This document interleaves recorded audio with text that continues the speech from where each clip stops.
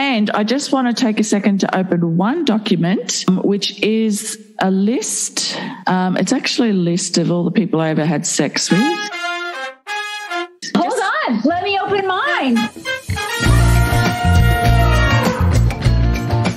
G'day and welcome back to the Eloquent in the Room podcast. I'm Rose Cooper, and I suppose about a decade ago I was a cougar. I say I suppose because I didn't call myself that. Never at any stage did I bask in this weird handle that seemed way too aggressive and predatory to me, and I just didn't like anything.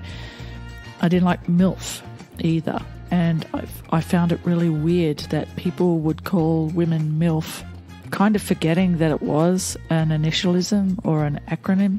I remember I was in a play and there was a couple of 15-year-old girls in it playing my daughter and someone else's daughter in this play, and they were joking around and called me a MILF. And I thought, this is just too fucking weird for words that these patriarchal, kind of misogynist terms entered the vernacular and become part of pop culture, and it's entirely and utterly around a woman's fuckability based on her age or her fertility or whatever. It's, highly subjective, whereas, men don't get the same thing. They're just purely and utterly complimentary, like silver fox or something. I think DILF might be kind of resting in the background of this pop culture phenomenon, but not that anyone uses it to that degree, I don't think. But it's pretty fucked up. Having said that, Patsy Menuti slid into my DMs a couple of months ago, said that she enjoyed the podcast and my Instagram output and wondered if I'd be interested in having a chat with her on the podcast about being cougars, knowing full well that earlier in my podcast I had mentioned that the age range of the people that I had known in the biblical sense, I had lain with, I had made the beast with two backs with, I had made love with, all the cute terms while we're talking about pop culture references. I made no bones about it, made no boners about it. Because it's not something that I look back on with particular pride or shame. It just is what it is. When I was in my mid-30s, most of the guys I had sex with were at least 5 years younger than me. Some older, some around the same age, but most were at least 5, 10, 15 years younger than me when I was 35. And then I met my second partner, and we split up when I was 52, 53, and I found myself out in the dating world again with really no clue what my stocks were, whether or not anybody would be champing at the bit to jump my bones.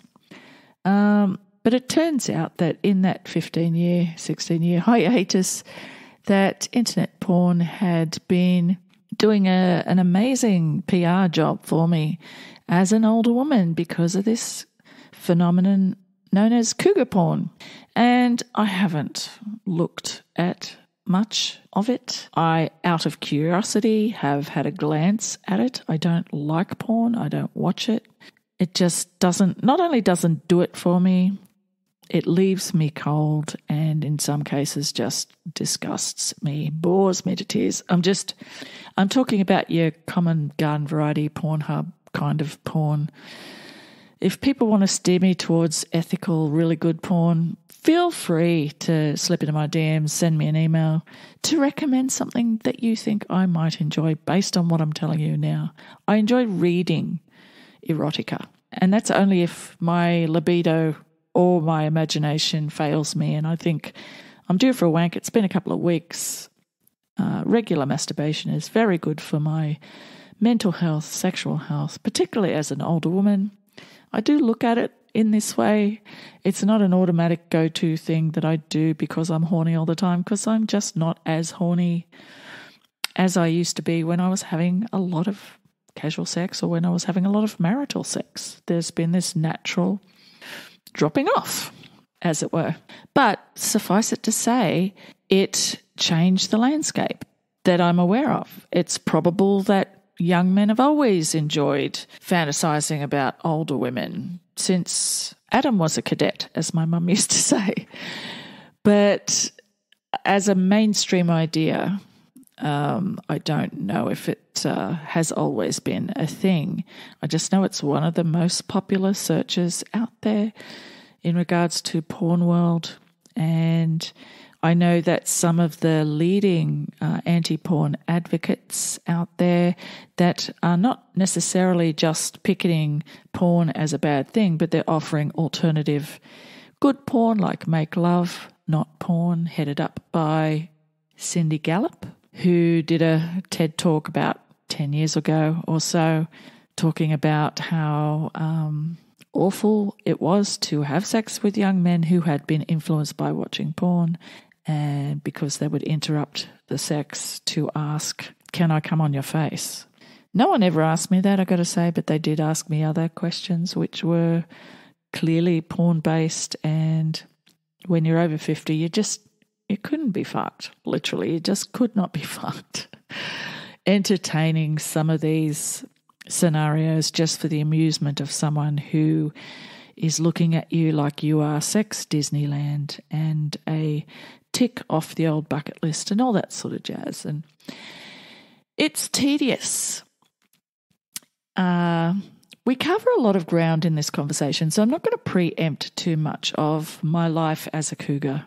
And I mean cougar in inverted commas. I don't really call myself a cougar. I hope I've established that.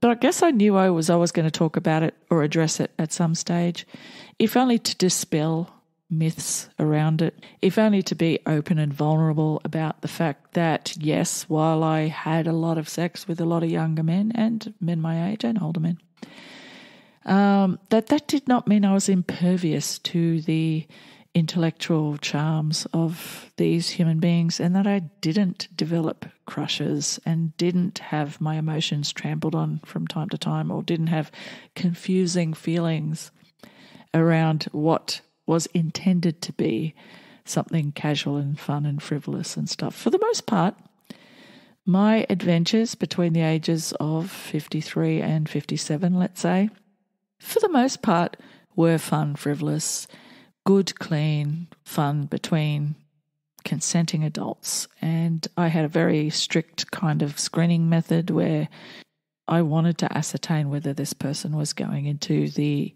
thing with the right intentions. And I have actually talked people out of it based on me thinking for someone with no experience to have an experience with someone of my experience might shape their sexuality in a way that just didn't seem to me was appropriate. I just felt like they should be having their experimentation with people their own age.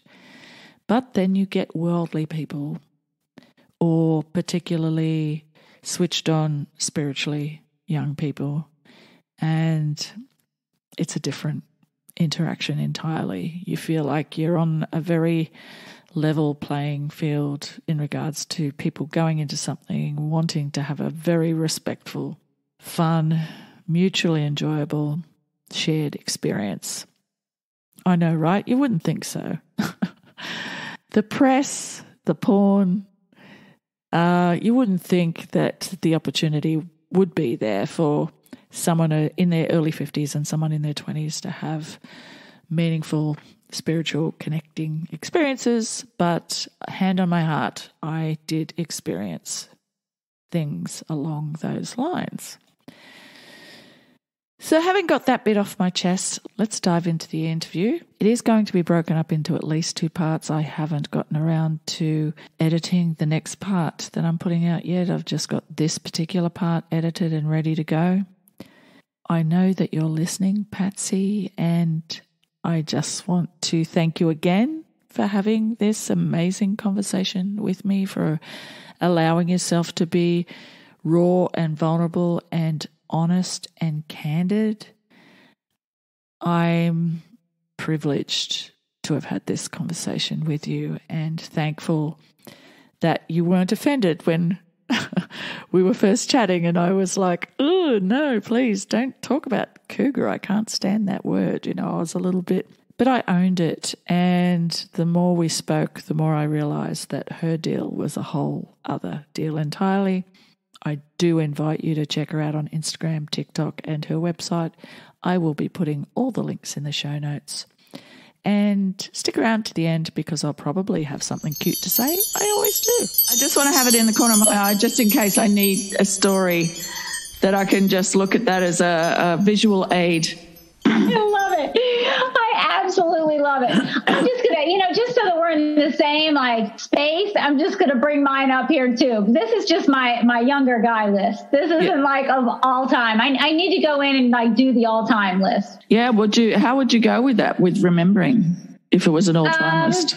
It would kind of be a rolling thing. I think that I would kind of remember the big ones. And then over time, if I set my mind's intention that I would remember the rest, that they'd eventually filter in. Yeah. Beautiful Patsy Menuti, how are you?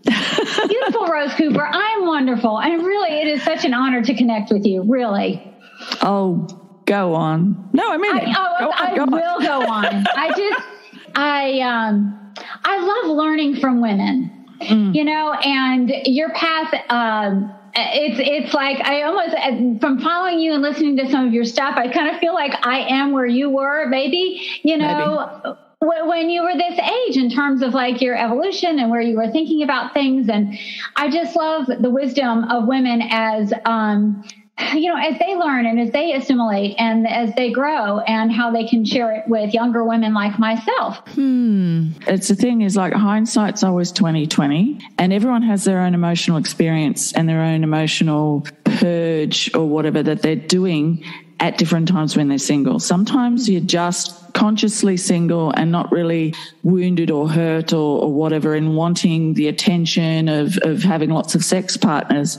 And sometimes you're just oblivious to the fact that this is actually what you're feeling. And then you have all these sex partners and you find that you're getting irrationally attached to certain people who are toxic or whatever. And you go, actually, I need to step back and process my stuff. I didn't know any of that. I was just too busy patting myself on the back at one stage because younger men thought I was hot. So that was all that was tunnel vision about that shit. And that was when I was 20 years younger than I am now. Yeah. That's when I was thinking, I'm getting old and past it. And here's the thing, and I think that I recognize too that this very well could be a phase. Yeah. And I'm just in it right now. I feel like I'm pretty aware of things, or how fulfilling or not fulfilling certain situations are, and toxicity and stuff. But it feels like it's just this capsule in time. This is where I am right now. The thing I enjoy about us connecting, and also me watching your videos and that you're doing on TikTok and stuff, I can appreciate the creativity 100% and the thought that goes into it, and the analogies that you're superimposing on your TikToks and stuff, which is a gift because you're making them super digestible for people who have that short 1 minute attention span, and you're capturing their attention. You're making them laugh, but there's a lot of truth bombs in what you're saying. So I love that. I love that to pieces. I'm always wrestling with my own stuff, my own conscience, inner demons, my opening up to learning more about the patriarchy than I thought I knew. And looking back on how I pandered back in my early days as a journalist, when I first started as a journalist, I was pandering so much to the sex advice I'm giving, and the stuff that I'm saying is about how to keep a relationship together and how to keep sex vital and interesting, but kind of ignoring that relationships are a lot more than that. Because I was in a relationship that was all about sex and keeping that man happy. And we had a lot of good years together as well, but I didn't know who I was at the end of it. So there was a lot of good stuff, but a lot of it was me being a very young, impressionable girl when we got together, and just wanting him to be happy, really wanting him to be happy. And if he was happy, he's not going to leave. And in the end, I left. So we split up when I was 35. Okay, I was just going to ask your age. Yeah. So we met when I was 18 and we split up when I was 35. Wow. And the internet was happening, but it predated smartphones and apps. Online dating was starting. RSVP was kind of about to start up. These things were starting to happen. And the only people out there were younger men, really. There wasn't a lot of guys my age, 35 or whatever. They're at home being married. Right. Not out at pubs on a Friday and Saturday night at that time. Who knows what's going on out there in the world now? But when you say younger men, when you were 35, what was younger men to you at that age? Well, the very first person I slept with after the marriage broke up was 27. And at that time, I thought, wow, this is a big age gap. And not only that, I lived in a small town and I knew him. So everyone in a small town knew each other. It was just the first time I was out there, and I wanted it to be with someone I trusted and knew. So it seemed like a good idea. Like I was sort of consciously going into it as thinking, well, not only am I with someone I know and like, he's just got out of a very long-term relationship. So the sex is probably going to be really good. Because I always think that, and I still think that if someone's been in a long relationship, they're more inclined to have a clue. Yeah. Yeah, so that was an instinct at that time.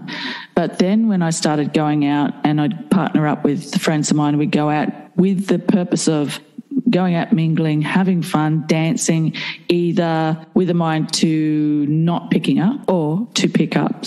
It was either or, whatever steam I felt I needed to let off at that time. And the age gaps got longer, but my ability to determine, because I was 35, so my ability to determine how old someone was in comparison to me, it wasn't that easy, to be honest. Mm-hmm. Mm-hmm. You know, if a guy has a beard, he looks older than a guy who doesn't have a beard. Yes, this is true. Yeah, when you talk about the difference between, say, 20 and 30, or between 25 and 35, you know, there's such a vast difference. I was always, I was still locked into the paradigm of being validated for the way I looked because I was so invested in that. But I just remember sleeping with one person that I picked up at a club, and the entire time we were together, he kept making comments about my physical appearance. Like in the middle of stuff, he'd say, "Mad body," like just constantly excited by the fact that I was a fit person. And I thought, why are we having this conversation while we're having sex? That's when certain things started to twig to me that I was being looked at and not being seen. And it started sort of, so yeah, I got less inclined to race out and pick up. But that's me. I don't want to talk about me. I want to talk about you. No, I just, I very much understand that. I'm definitely not there in terms of yet in my life. I'm still very attached to, my level of fitness or how I'm presenting to the world physically. I'm very attached to that. Yeah. I don't necessarily like that. And, with the aging process, I'm going to have to come to terms with that at some point. I'm going to have to come to terms with that. And sometimes I beat myself up for not being there. And just because, even on my dating profiles, I will put a picture of myself in a bikini on my dating profiles, And here's where I feel, Rose, like the worst feminist in the world. And where I really do judge myself a lot, because I'm putting myself out there for the male gaze, as a woman, I grew up, or I've been socialized to know how to attract that. And I still find validation from that. I'm not there yet. I can see that. I'm also aware of it. I don't know that excuses it. Well, I think you can absolutely forgive yourself if you look at it less as you're putting it out there as the male gaze and think of it more like you're hiding behind it. Because say that a different way. That's interesting. All right. So if I've learned anything about myself being single and going out and having a lot of one-night stands in my 30s and then finding myself being single at 52 and starting to date at like 53, and there was a period between like 53 and 57 where I was quite motivated. But when I say motivated, like I was on apps and all this sort of stuff, I was still putting people through a very strict screening process that was about what I wanted, not about what I could do for people, but what I wanted from it. And I would give people the benefit of the doubt because they were younger and stuff. And I'd indulge myself in having these conversations because I thought in having conversations, I was giving people the opportunity to see me as more than just this bucket list item that they wanted to tick off, as I've been with someone who's old enough to be my mother or grandmother in some fucking instances. I was in my relationship in that marriage where I was diminishing myself and my personality while in the process of enhancing my appearance and getting really, really good at sex and becoming really super orgasmic and doing everything to make my partner feel like the best lover in the world and the most loved human being in the world and all that. But I lost myself. I completely lost myself. And I often thought if I was ever to get hit by a car and be rendered paralysed, I wasn't 100% sure that he'd stay. I really doubted his genuine love for me. Casual sex aside, the second partnership that I had, which was also a long one, it was interesting because he was the total opposite and he shone like a beacon in that because he was total opposite. He saw me more as a woman, as a mother, as a sister, as a friend. He saw my heart qualities. He saw these things, and it made me squirmy and uncomfortable to begin with. I didn't know what to do with it. I was like, no, don't you want to see me in lingerie? You know, like I dressed up, one of those first or second dates we had, I dressed up in lingerie, and he said to me, you don't have to serve yourself up on a plate. You know? Wow. Yeah. And I was 35, he was 24. And I conflated that with this person is a really special person. Not that I was also special. Right. But he was special because he saw me a certain way. Right. Having said that, my theme for these interviews that I'm doing at the moment is the Madonna whore complex. And there was a little bit of both of that happening in both of those situations. Whereas I guess I felt I wanted to keep my first partner faithful to me by being everything he could ever want in a woman. Be all women, be the mother of his children, be a kind person, but also be like a mad sex person as well. Mad's a bad adjective. But in my second relationship, I saw myself being seen, and I had to fight a little bit harder to be seen as the sexual vixen I also wanted to be like, because that was what I knew. That was how I understood. That's how I understood validation more. That's why I'm saying to you, you're hiding behind your obvious physical attributes, and also feeling like it's your responsibility to maintain this physique because you feel at this point in your life. How old are you now? 50. Right. So there's 10 years between us. I'm 60 in a few weeks. That if they're not wanting to have sex with you because you look young, because you look younger and because you're fit, why else would they want to have sex with you? Whereas I think if I went on an app now, someone would still want to have sex with me if I was on an app for casual sex, if that's what I was about. And I could probably still choose someone to have sex with based on certain shared value systems as well. It wouldn't, I still don't think it'd be really difficult for me to find someone to have sex with if that's all I wanted, because I'm a woman, first and foremost, because there are people out there who want to have sex with people who want to have sex. I believe there are men out there who don't want to coerce women into sex. They actually want healthy, sexually active people, and you would encounter this in your life regardless of the age of the people that you're with. The secret to good sex is enjoying it. The secret to being good in bed is enjoying it, genuinely enjoying it, being present, being communicative, being open, being shameless, all of these things. It's not about whether or not you're good at giving a blowjob or good at one particular thing or whatever. It's just being all about sex for the however long you're together with that person. You're both all about sex. Then it's a no-brainer. It's not something you have to think hard about. Would you agree with that? I love that, actually. in my life, I've been so stilted sexually because of my upbringing, just growing up in a very conservative religious home. That just like sexuality, like you just didn't go there. Like it was ironic. Just so much shame about it. Even for me to even have my first sexual experience, I had loads and loads of therapy. And I still feel like I'm still just grappling with all that and working through that. And it's not just like the repressive Christian upbringing, then you layer in patriarchy, then you layer in like heteronormative, norms and cultural things. And it just is purity culture. And it just, my head swims in this sometimes. Yeah. There's a lot to be said for not overthinking things, but at the same time, you do have to check in with yourself periodically. There's so many layers of shame that women have to overcome. And I know that when I was younger, before I got married the first time, I was a young teenager and I wanted love, and I was sleeping with a lot of people hoping that it was the start of a relationship pretty much each time.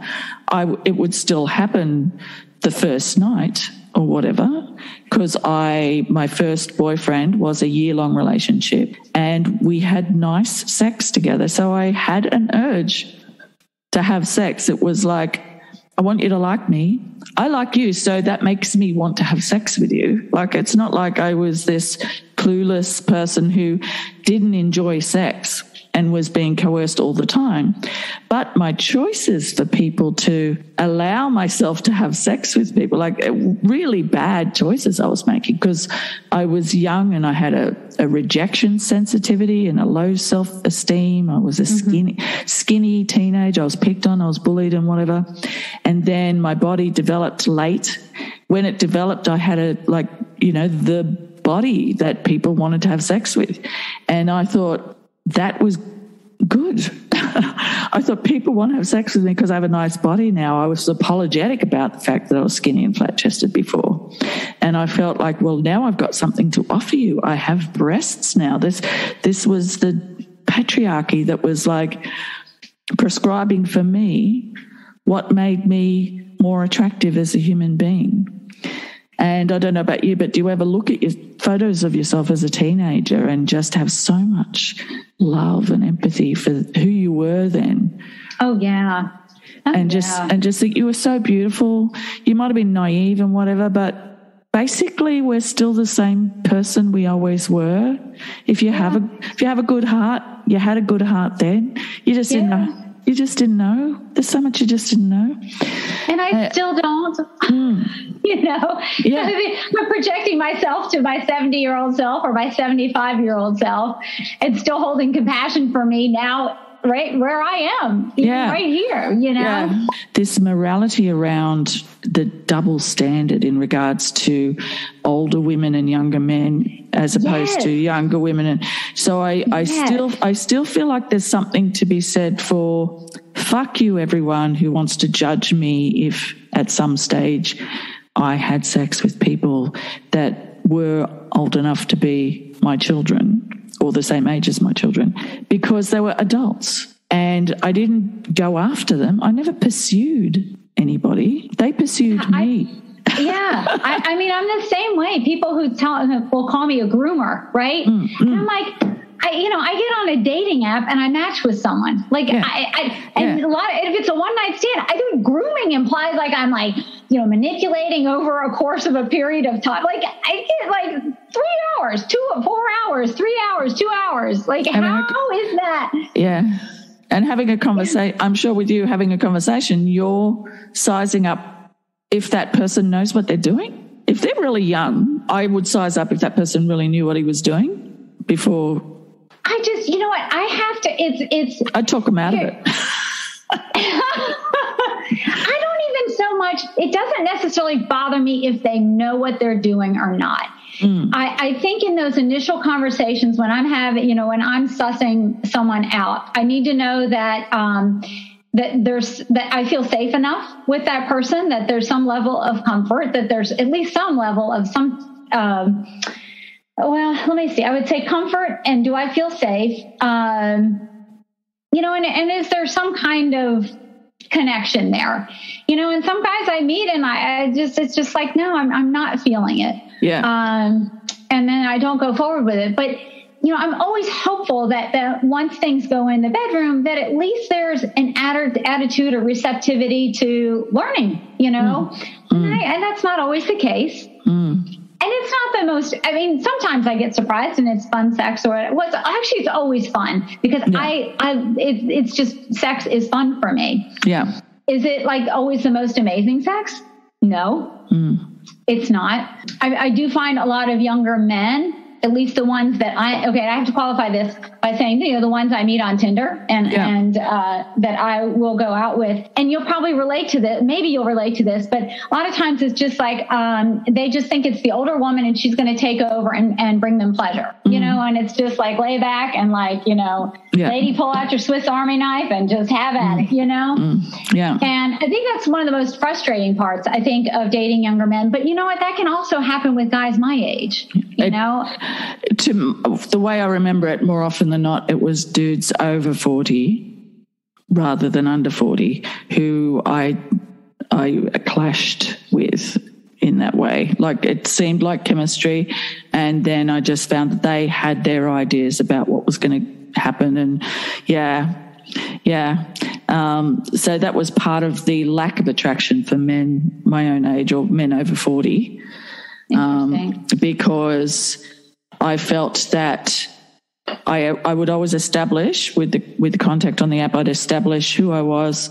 I had photos that featured me with makeup on, without makeup on.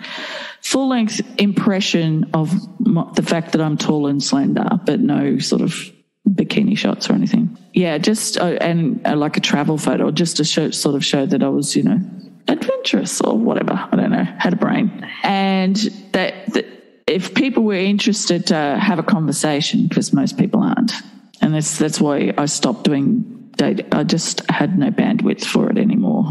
Having these inane conversations that you have to weed through in order to have an actual conversation.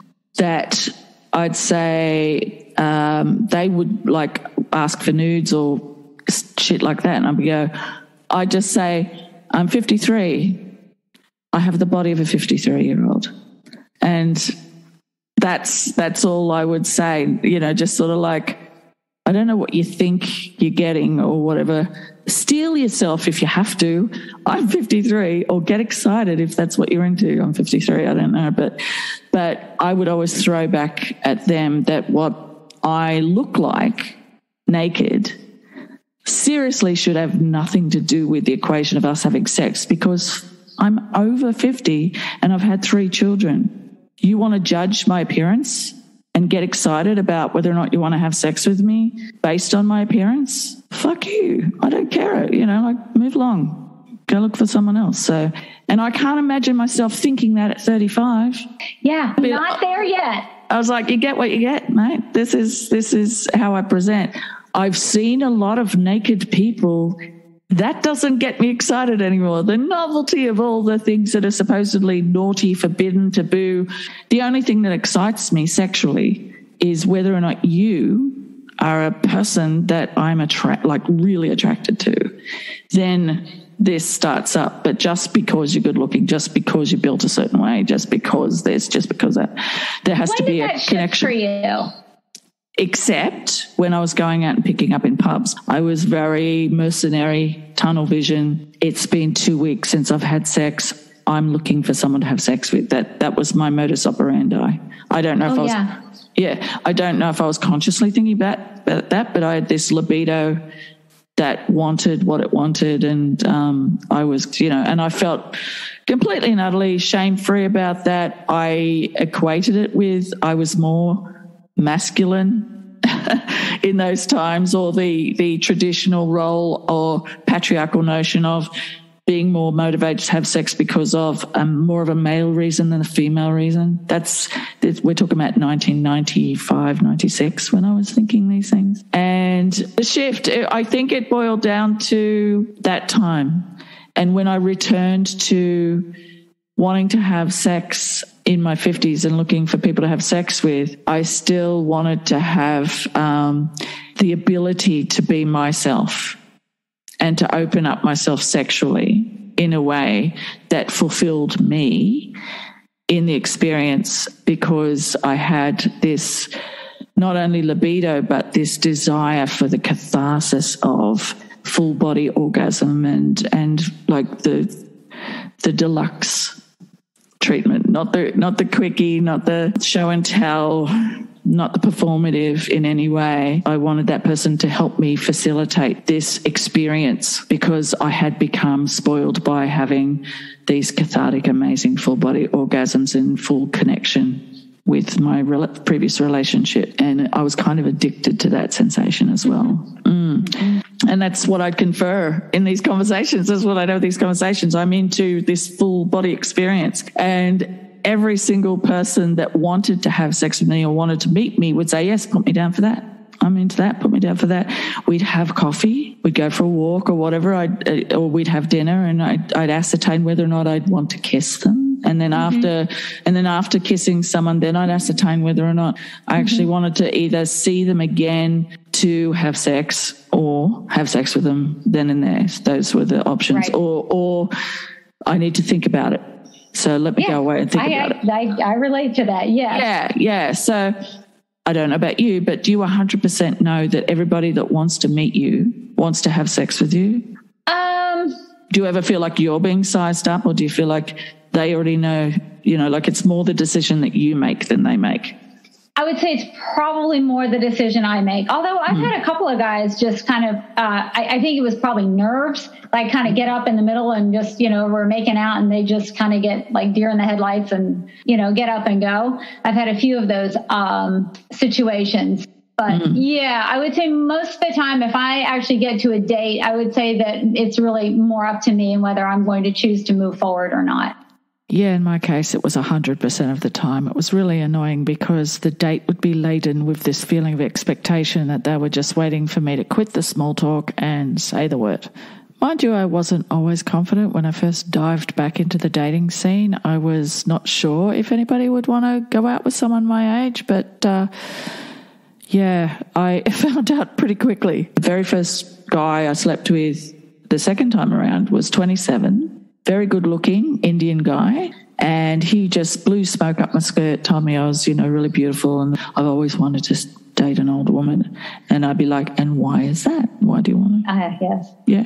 That's the best question. Yeah, what are your reasons for? Not, oh, gee, do you? I feel so grateful. I'm so lucky that you, young person, want to have sex with me because I'm such an old bag. I didn't go into it with gratitude, but I was still flattered.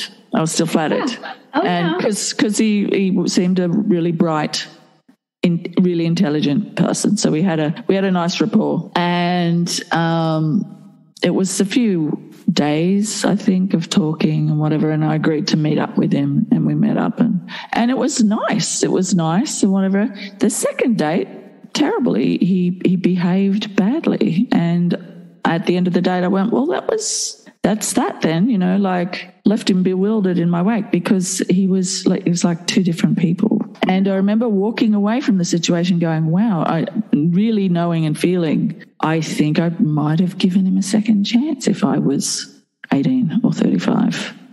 But I'm like, you don't treat me like that.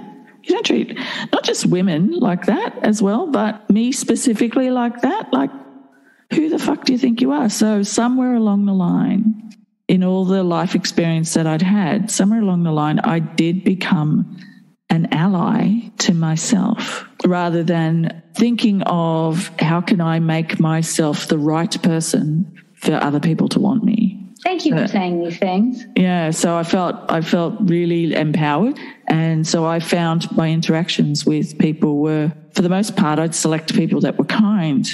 And you may have experienced this too with a lot of younger men. They expect, they have like the cougar or the MILF perception or stereotype, or, however she presents in porn. And, and they get to me and they're expecting me to freaking hang from the ceiling and do this, that, and the other, and turn this way and that way and up on my, it's just like, no, like what? No. Yeah. And then, then I feel like a bad cougar, but I'm like, no, I can't live up to that. No, yeah.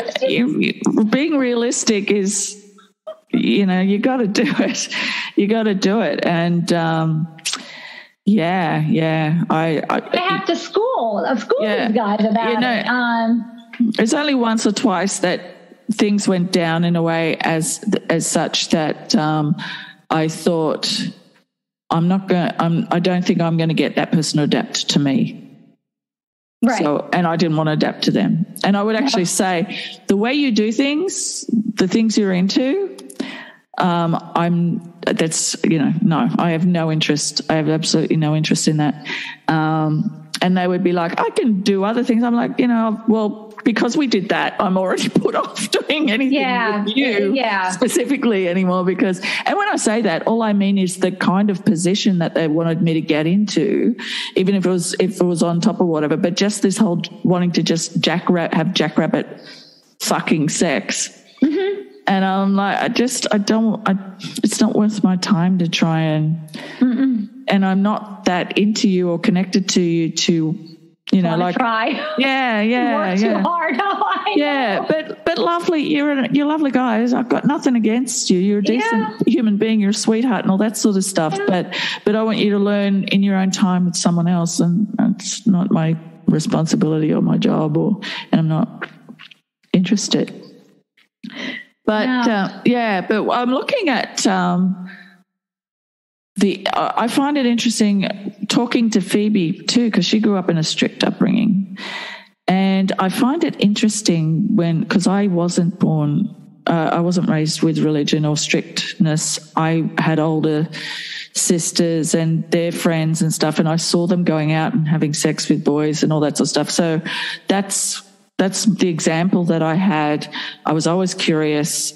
I didn't have a lot of shame, just the great unknown. It was all the great unknown. I wish I knew more, but I don't think I would have done a lot of things too differently in regards to just being curious and wanting to have sex. I didn't have shame around it, wonderful, or any irony around guys having this hero status if they had a lot of sex and me not having the same hero status. I immediately understood that this was wrong. And I look back and I think, just thank fuck for that. I'm really grateful that this double standard was always something that occurred to me. I never felt devalued by the fact that I had sex. The only time I felt devalued was when I was assaulted. And that is something where I know that was a complete situation of a whole other thing. It didn't put me off sex. It triggered me in other ways, but didn't put me off sex, because I knew that had nothing to, what went on had nothing to do with sex and everything to do with that person. That person, right. Being whatever. And it had a lasting effect on me, for sure. That's a whole other subject. But in my 30s, that's when I started keeping score. I remembered who I'd had sex with before I got married, and I decided when I started having sex regularly again, I'm like, actually, I want to keep track now. And when I started the podcast, I'm like, hey, cool, I've got this list, and this is definitely something I can draw from to illustrate how times have changed and how we've gone backwards. I really think that sexual empowerment for women has gone backwards in a lot of ways. Oh, talk to me about that. I'll get onto that. But I never journaled. I was never a journaler. I just wanted to have a record of experiences with people that led me to significant people in my life. I think that's what I was thinking of, that when I would meet someone and partner up again, I'd have a record of the people I'd been with between my first partner and my next big romance, whatever that was going to be, if it was going to be. I'd pretty much forgotten. But I was also keeping score because I wanted to know if I was ever going to hit triple figures. I'd want to know. But yeah, it's like far out. Each person is a story. Yeah, absolutely. And it's abject lesson for me not to repeat something, or for me to notice where I made a good decision and all that sort of stuff. So it was like, I think, a bit of a protective mechanism of me wanting to document these people in my life. Yeah, so I'm glad I've got it, but I wanted to be able to draw on it so that I could, for instance, look at it, and just to remind myself that when I look at it, for the most part, I'm looking at names of people that I liked. Mm-hmm. That's a great way of saying it. And when I look at the list from other times, I'm like, people I liked, and also people I didn't know. People I knew their nickname, but I didn't know their name. So big difference. But I just wanted to relate that this is one person that I connected with, and I never had a crush on him. But I liked him a lot, and we had fun together. We got together, I think it was 3 or 4 times over a 2-month period. And we met, we had dinner, and we went for a walk. And during our walk, I grabbed him by the hand and pulled him into a little alcove in a shop and kissed him and stuff. I knew that we were facilitating a fantasy of his, and I was okay with that because I just thought he was a lovely person. Yeah. I just thought everything about him was lovely, and I connected with him he's a nice guy, and I'm okay with being a fantasy to this nice guy because I feel like he sees me as a person, not just as a body to have sex with. Like I got that much from him. Mm-hmm. So the couple of times that we did have sex, I would be like, do you want me to get dressed up? Like I'd actually ask him, do you want me to get dressed up? Because I was like, he's a nice, decent, sweet, human, kind person. And I was okay with that, us being that. And he was officially sort of the biggest age gap, I think, at the time. Mm-hmm. And then he contacted me to tell me that he realized, being with me, he realized that he missed being in a relationship and he wanted to be in a relationship. And he didn't want to hurt my feelings or anything, but he thought he should stop seeing me while he allowed himself to pursue going out with people. He's, looking for someone to be in a relationship. And I just pumped him up so much. I'm like, you didn't have to do that. You're such a fucking gentleman. Yeah, that's pretty awesome. You cared about my feelings. You even entertained the thought that I would have feelings around it. And I didn't. Had he just sort of either stopped contacting me with no explanation or gave me a brief explanation, I probably would have been okay with it. I don't know. I just had a lot of trust around the fact that it was what it was and it wasn't anything that it wasn't. And I just wanted to impress this story. Anywhere I could put this in the podcast, anywhere, I thought, where am I going to get a chance to tell this story? And when I thought when I talk to you, I definitely want to tell this story, because this generational thing and this porn thing, it may have miseducated people. It may have steered them down the wrong path in certain ways, but not all young men are gullible. When we're pursuing having sex with men, regardless of what age, we can devise some questions to ascertain whether or not they watch porn at all, and whether or not they're going to be influenced by it. And we don't have to go into situations where we're having sex that we know is going to be shit. Mm-hmm. If you're going to be a sexually empowered woman and look for people to have casual hookups with and not have any expectations, you still owe yourself to ascertain whether or not you're going to have good sex, not just whatever you get, but actually have good sex.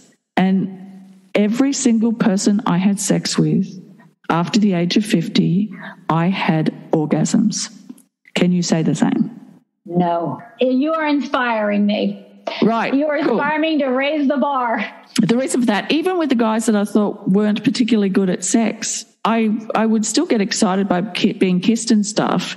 And if they wanted to have intercourse sooner than I wanted to have intercourse, I'd still sort of think, well, maybe that'll be good. Maybe, I don't know. I just sort of took it moment by moment. I didn't really judge it too much. But if after sex I hadn't had an orgasm, I would say I haven't had an orgasm and actually tell them what I would like to do to make that happen.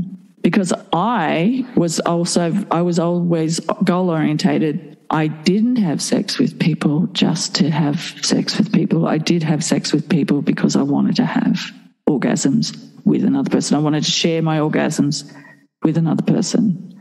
I thought having sex with other people was better than masturbating. And I saw these two things as an either or. Then, this is only a few years ago. I don't necessarily think about, the way I think has changed a lot in the last 2 or 3 years, but also the aging process has hit me like a truck in the last 2 or 3 years. So whether these two things are the same, I'm not sure. But I felt it was my responsibility to me and my responsibility to other women as well to leave that person more aware of what could be, what sex could be. If they weren't already aware before, I feel like I want to enlighten them that, this is a gift here. This is, this experience that you've had, go forth and multiply with it, pay it forward or whatever. I didn't put it in any words at all. I just really wanted, the conversation before sex was about, this is what I want. And they'd say, this is what I want to give you. So I follow that through.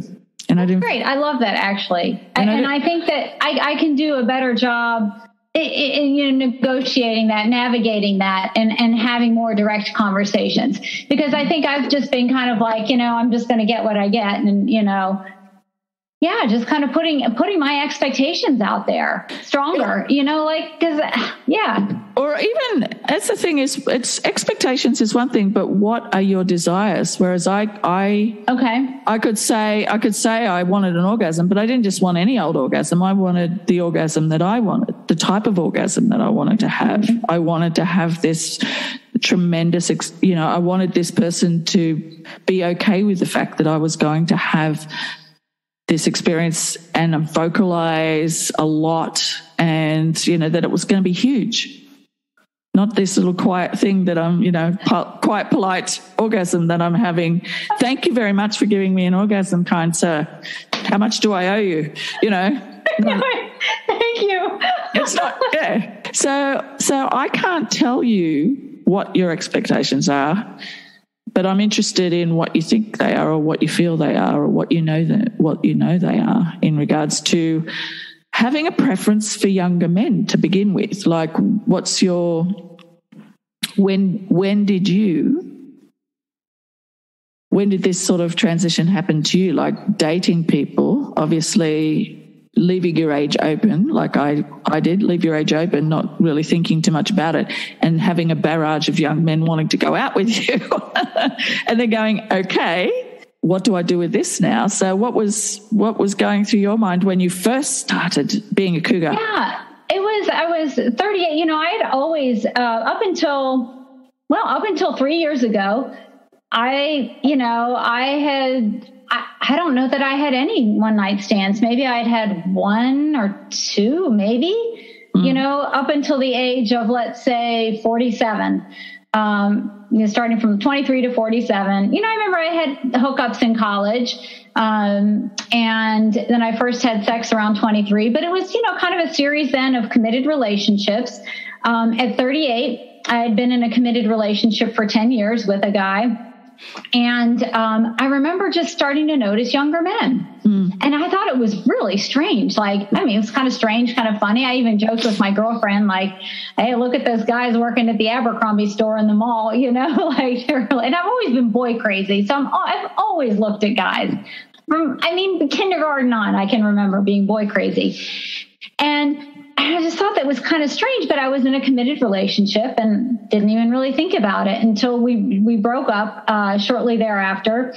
And I had my first experience with a younger guy when I was 39 and he was 28, 29. So it was a 10-year age difference. And I was like, I mean, for me, so much of it is the physicality. I don't, so I identified when you said something about feeling masculine or whatever, it is so visceral in me when I see a guy that I'm attracted to, or just the physical apparatus. I am so physically attracted, in a moment, to someone with a certain look. And so I really connected with this guy with that. And then that was it. I ended up in my 40s in 2 relationships. One lasted, actually, they both kind of lasted about 4 years each. One was with a guy who was maybe 6 years older than me. And the other was 70 years old. So he was 25 years older than I was. Wow. And I know. And so I left that and then went right down into the 20s. When I was with the guy, actually even in my 40s, I was still noticing younger guys and I was joking about it and everything. In my later 40s, I was like, wow, I have a gay roommate and he and I have been best friends for a number of years and we share a life together. I mean, he is like a husband to me in so many ways, a life partner. We're very connected. But it's just, we don't have sex. So he's just like, he's like, I'm going to put you on the dating apps. So I'm going to put you on Tinder. And I was like, I did not want my gay best friend, putting my profile together on a dating app. So I finally did it myself.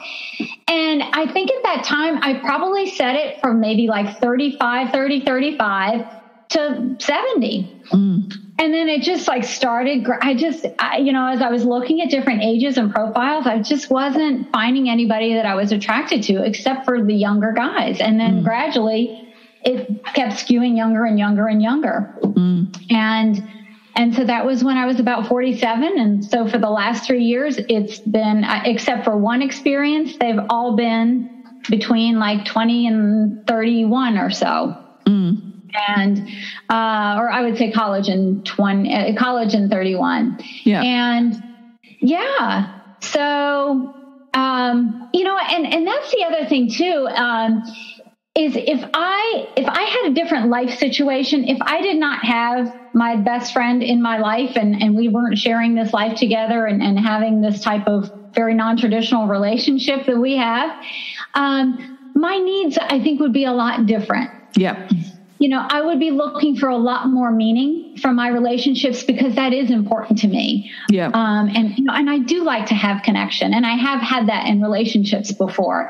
But I think because, I have so many things ticked off with him in terms of companionship and someone who cares about me and I care about him, and there's this mutuality and a shared life experience,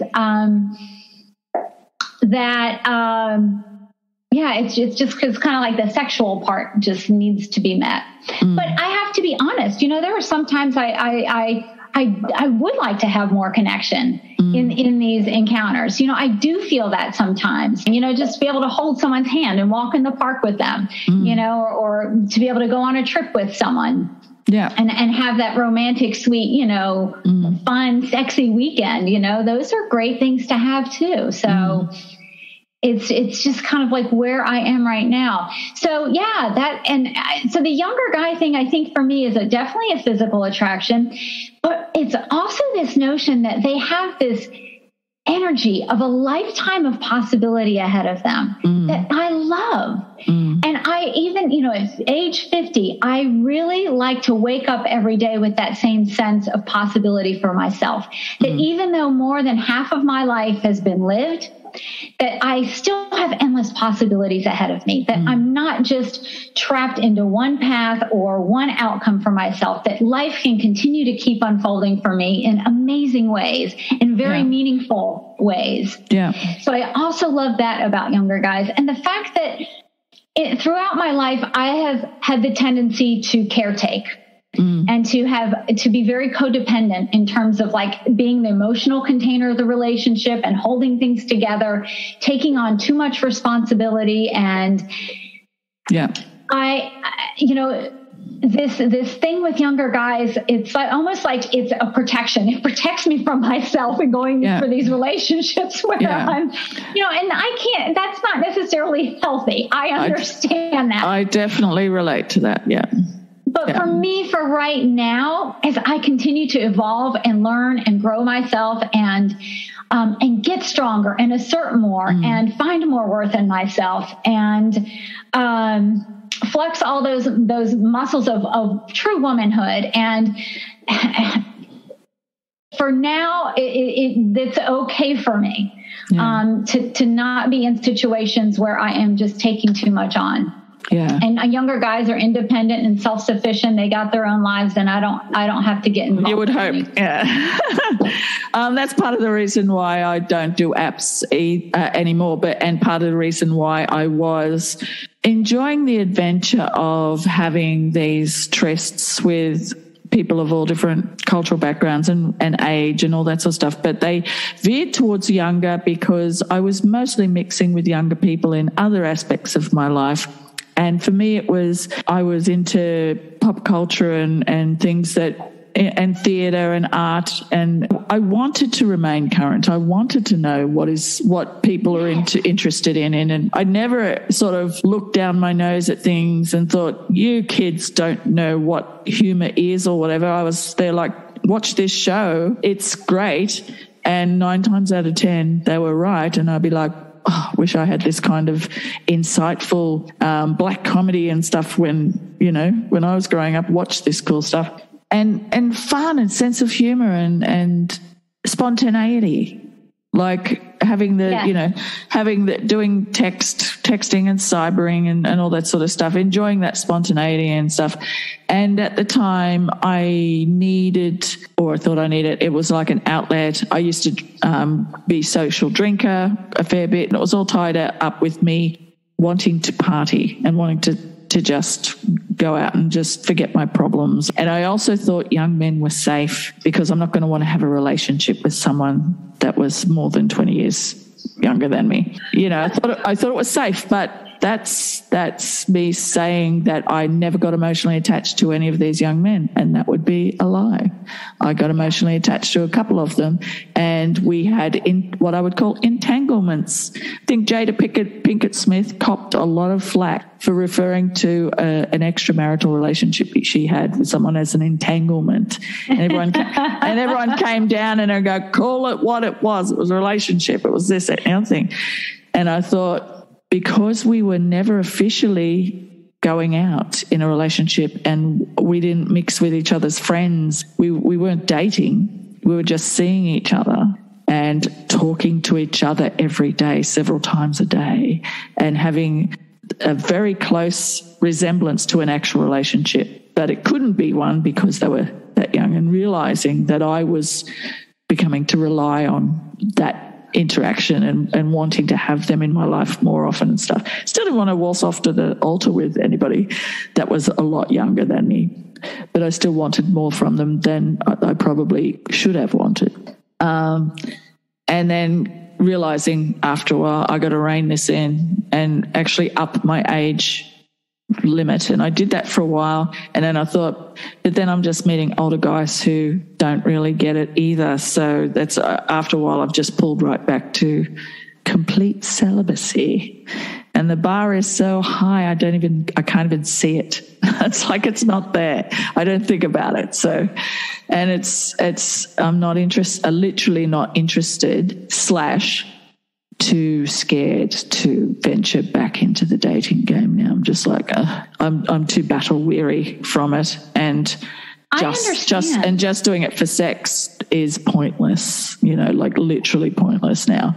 But it was fun while it lasted. And yeah, I see myself getting to the same place at some point. Yeah. I really do. I know that, I'm just doing this because this is where I am now. Yeah. I have actually, if I could ask you a question, because I feel like so much of what I talk about and how I talk about it is so heteronormative. Yeah. It's just so much about an older woman and a younger guy. and split in the gender. And that's so much, I mean, because that's my experience. But I'm also really curious about like this age gap thing in other ethnicities, in other cultures, and with other gender identifications. Like in your experimentation and in your history, were there experiences that you had with much younger women? If you don't mind me asking. Yes, there were. Okay. Yeah. And again, this wasn't something that I pursued necessarily. It was just friendships that became flirty and stuff. So again, because I was around people, and when you're involved in like theatre, you have a variety of different people, lots of LGBTQ obviously, but you also have swingers, poly people, and you know, everything in between. And so there's no judgment. There's not a lot of judgment. And I started it when I was 40. I was thinking, how long has this been going on for? I've missed this all my life. This opening myself up to not just different parts of me, but meeting people who were different and diverse. And yeah, so it's just the best thing that I ever did was own and pursue my creative life. And it's weird. Like, this is where we get into the whole MILF and cougar handle and the double standard thing, and how it manifested in my internalized misogyny or internalized patriarchy even, and my internalized sort of double standard or whatever. I know that when I was a child, when I was a young teenager and stuff, I had mad crushes on my sister's friends, and you know, and they were all older than me, and pop stars and stuff that were, you know, grown men, not necessarily young people.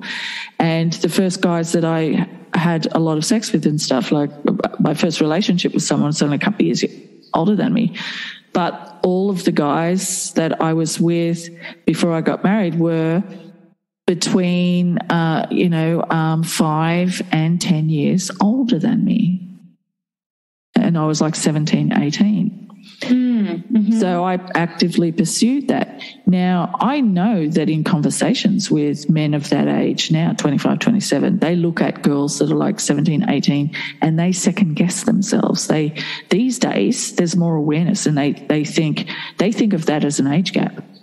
Mm-hmm. And there was this sort of common, whether it was a myth or an old wives' tale or whatever, there was this idea that girls evolved emotionally younger than men did. So again, this is a very heteronormative, very patriarchal sort of idea of what it is to be masculine and what it is to be feminine. And girls are emotional and boys aren't. So it was just a truism or something that just sort of infiltrated into, like, girls are just interested in emotions. They weren't more emotional. They were just more interested and given more and we were given more permission to want that. We were told to want that. We were told to want romance. We were told to aspire to these things. Boys, the messages they would get, they weren't actually actively told, but the messages they would get from media and stuff like that is that they were to look for a woman as a prize, whether as someone to be in a relationship with or just as a conquest. So these two things, one made the man the stronger person and one made the girl the weaker person. So this paradigm, and I'm still processing it as I talk to you. I'm still processing it because these are concepts and thoughts I wanted to talk to you about specifically because you're a cougar, and that's your part of your shtick, and that's part of it. And I know that when younger guys were attracted to me, I attributed their ability of discernment about the age gap more comfortably than I did with younger women that would flirt with me. I felt it a little bit inappropriate at first, like, because it surprised the fucking hell out of me. I didn't understand or expect that younger women would necessarily be attracted to an older woman, and not just an older woman, but a much older woman. So I hadn't factored it in at all. And I didn't date a lot of women.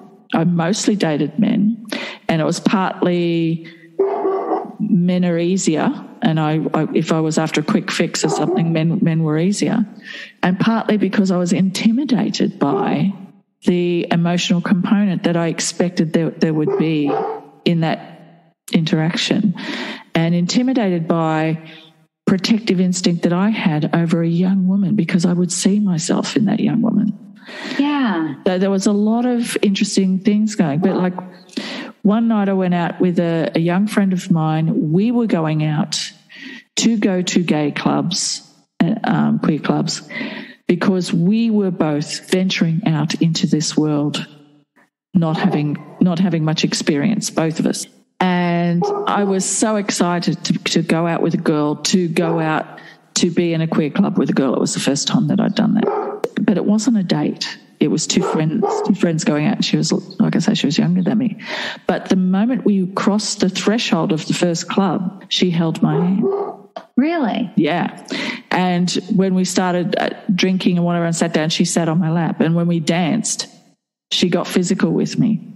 And it wasn't me initiating any of it, but I was up for it. I was like, this is fun. This is great. I was really, but I was also completely and utterly bamboozled by it. I just didn't really, but because we were friends, because I understood her as a person and had an intellectual understanding of who she was, I just figured she was just a fully empowered person, knowing what she wanted and whatever, and trying not to overthink it, trying not to judge that it was inappropriate just because she was a female of a certain age, when I would not think about a male of a certain age, a boy of a certain age, or a girl of a certain age, woman. You know, we're talking about at that time, I think she was 20 and I'm like 53. Mm-hmm. So, you know, and so I ask you, when you imagine that in your head, what does that do to your thought processes? Do you think you've had sex with guys who are 20, and here I am telling you that I hooked up with, we didn't have sex, but we hooked up on the dance floor with someone that age. Does that strike you as being in any way inappropriate because she's a woman? You know, I think I guess a few things just kind of percolate. The one thing I would say is, you know, because I see this on a lot of my TikTok comments, a lot of people want to make the age gap thing right or wrong, just black or white. And I would say, you know, there are some 20-year-olds, 19-year-olds, 20-year-olds that would be very inappropriate for me to have sex with and would not be the right situation because of the emotional maturity, or just, you know, there's just a sense sometimes that I get that, no, like this just isn't it. So in that case, yeah, inappropriate. Other cases, you know, these guys, like, I don't feel like, you know, no harm, no foul. So when I think about the situation you're presenting, like, I totally can understand, you know, your consideration of her and her age, because you've been there and because you're a woman yourself and you have the context of that and the dynamic. And so I would say kind of the same thing though, too. Like, I guess it would just depend. It depends on the individual. I don't think it's necessarily about the age. Yeah. But it really brings up a fascinating point that I come up against almost every day about, like, you know, how is it that so many more young women are harmed in these age gap relationships, or at least that's my perception, that over time that so many more younger women have been compromised, manipulated, abused, whatever the dynamic is that happens in the age gap with a younger woman and, let's say, an older man, versus, like, you know, like a 20-year-old who's with a 50-year-old woman and, you know, he just has sex with her and he goes on with his life and there's no harm, like I said, no harm, no foul. It doesn't seem like there's any harm. And so, but why is that? Why is it different? I ask that every day. I think when I dig deep into this stuff in the atmosphere of the sex positive movement. Okay, so this is another wave of feminism, but it's at odds with itself in certain ways as well, because we want everybody to look after everybody else and everybody to know themselves and everybody to understand what emotional maturity is or not or whatever. There's just a lot of factors that we don't know. Like I could say that I ascertained that this young person was emotionally mature and could make her own decision. But I also look back and think I was thrilled to pieces to be in a queer club kissing a girl on the dance floor. And that was the top of my idea of thank you, heaven. Like I was like, it was me having an experience that I felt my life had been missing up until that point. So I didn't dwell too much on the age. I was too busy feeling happy and flattered and joyful and all of these things because I was realizing something. But that's about me, Patsy. That's not about her. That's entirely about me. And that's not necessarily the best headspace to be in. When you're with someone, if it's got to be about the experience of both people. And we talked about it afterwards, and it was just a fun thing that happened, and it was a nothing, not anything to think about. But I use it as an example because I don't have that many examples to draw from. I haven't had a lot of experiences with women. I've been on a couple of dates and dated another younger woman who was in her mid-20s, and I think I recognized my own codependent sort of tendencies. I think I recognized them in her. And as wonderful and bright and smart, I thought, I don't think we should pursue this because it's a relationship. And I felt like I wasn't sure if I could be that person that she kind of needed. I wasn't sure. I wasn't, I was deathly afraid of hurting her accidentally in some way. Yeah. So I called a halt to it, and we'd barely been seeing each other for a week, and she was really upset that I called a halt to it after a couple of dates. So I feel really bad about it. I feel really bad about it for a while, that I'd hurt her feelings. But at the same time, I did the right thing because it wouldn't have been right to get into a relationship with her at that particular point in time. I 100% would have ended up hurting her, or she might have ended up hurting me. It would have been intense. Whatever it was going to be intense. And I thought I was afraid. I was afraid, and, this could be something, so there was all these reasons that I was afraid. So I didn't want to let her down in any way, and I didn't want to hurt her feelings. So I piked out. So I'm not going to over or underestimate her capacity for whatever would have happened in the relationship had we had one. I didn't know her well enough. And that's the other thing. How long does it take to get to know someone? How long does it take to get to know ourselves and all this sort of stuff? So a lifetime. There's a lot of philosophy, but the whole equivalency of what is and isn't creepy in people having casual sex with people of a certain age, when all parties are consenting, and whether that's older man, younger woman, or younger man, older woman, we as a society have to learn to stop projecting at what happened to us in our lives or what are projecting onto that. And rather than put numbers on anything, accentuate the sense of empowerment and self-esteem and self-worth that people have. Would you say your sense of self-worth is really, really high, and you're a mature woman, and you're really, really emotionally strong and all that, and you know so much more than you did at 20, and how do you put yourself on that scale in emotional maturity and I'm as vulnerable as the next person. And I'm still so learning and growing. I mean, always. And, and sometimes I feel like with self-esteem and self-worth and body positivity, I'm so behind. And I mean, I love to see this new movement, on Instagram and, even in like an Athleta or Lululemon, like some of these yoga brands, and showing all different body types and the gap, that did not happen when I was growing up. It didn't even happen till a couple of years ago. And it's really great to see that.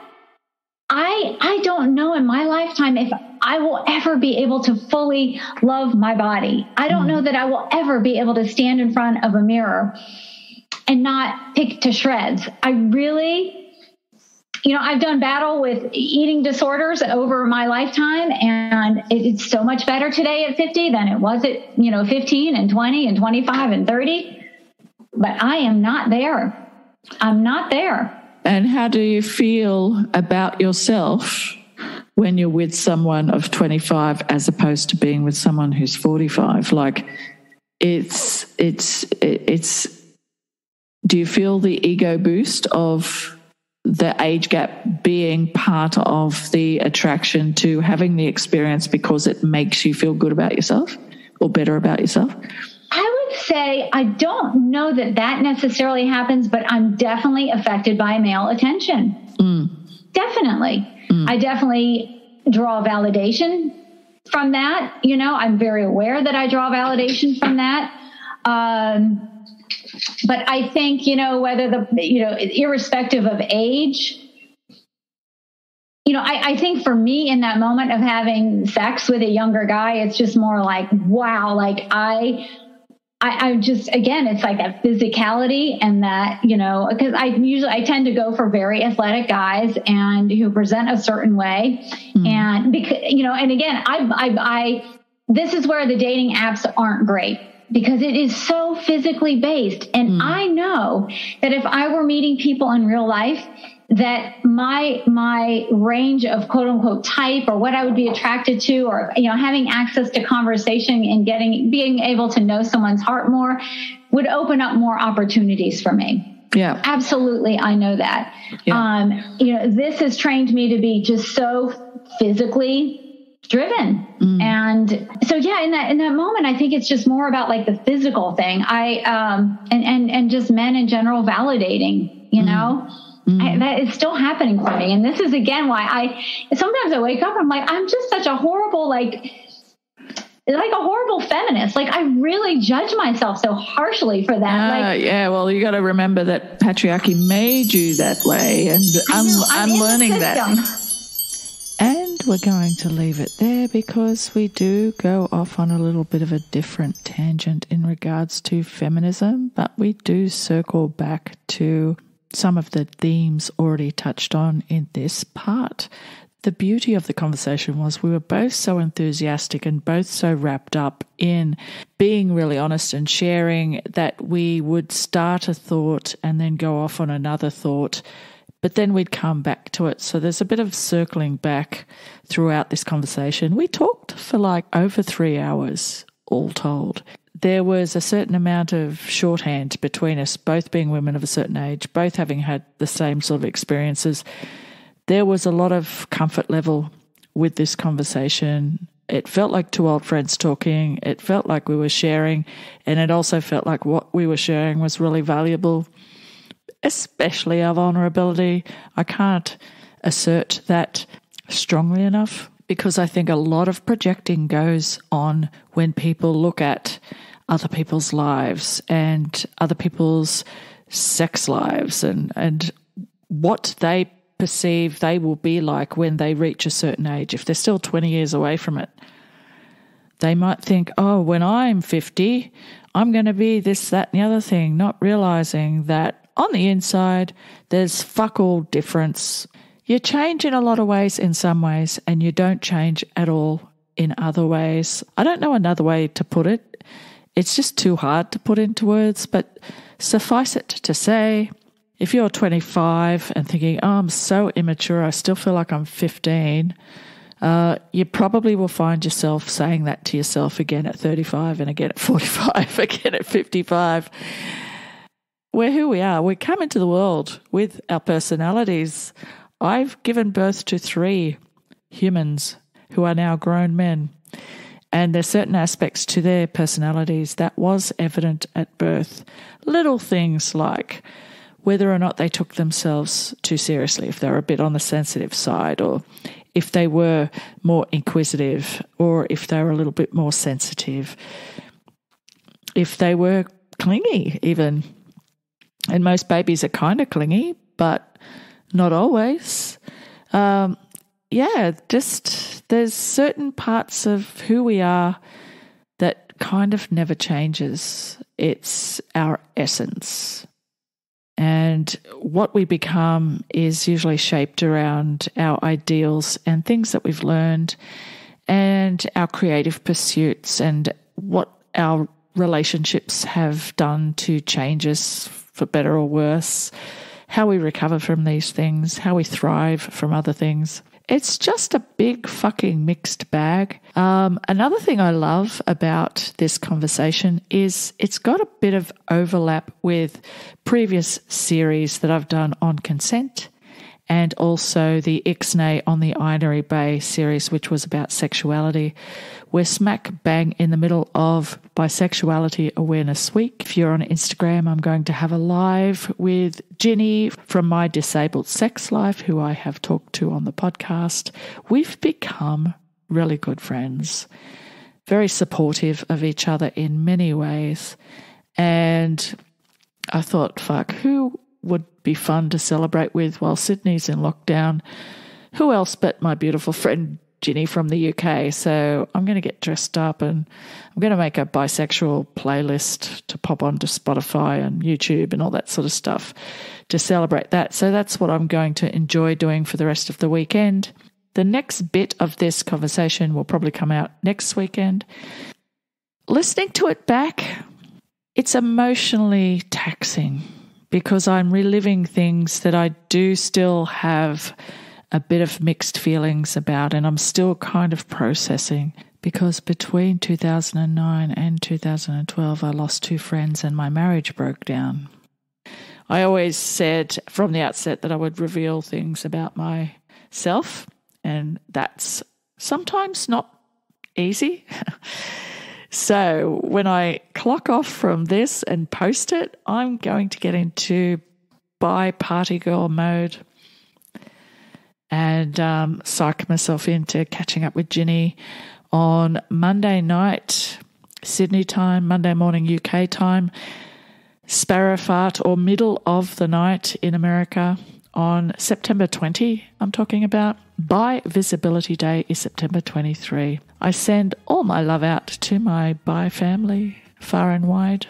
Thank you again for listening.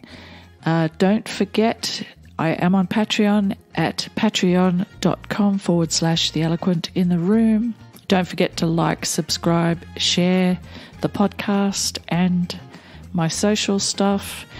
And also don't forget that I am affiliated with Nikki Darling, purveyor of fine sexual health and pleasure items. Use my link, which will always be in the show notes. Use my link. Use the code word eloquent for 5% off. They actually sent me a new product, which I'm looking forward to trying out and posting a review about. In fact, fuck it. I might just go and do that now. Talk to you soon.